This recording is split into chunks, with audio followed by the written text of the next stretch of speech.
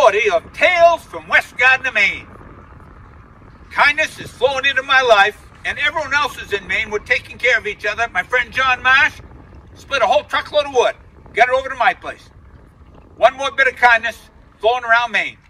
Mother and I are on a road trip right now. We're down at the edge of the Atlantic Ocean, right next to the Cribstone Bridge.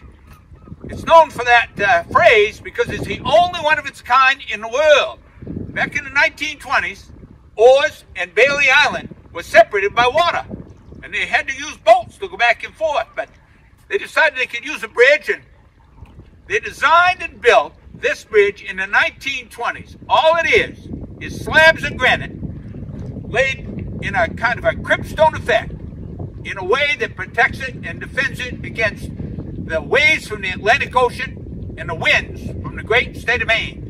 It hasn't budged one bit since the 1920s. Speaking of winds in Maine, we got this fresh air up here. Some places could use a lot of it. We got an abundance of it. And I got to tell you, it makes me think of that time when my Uncle Willie got that call.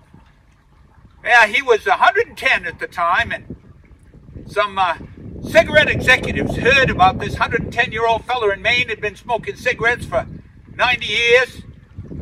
They contacted him and said, hey, Willie, if you'll come to New York and appear on the Today Show and tell people that you've been smoking for 90 years and look at you, you're 110, we'll pay you $5,000 and we'll cover the expenses of your whole trip.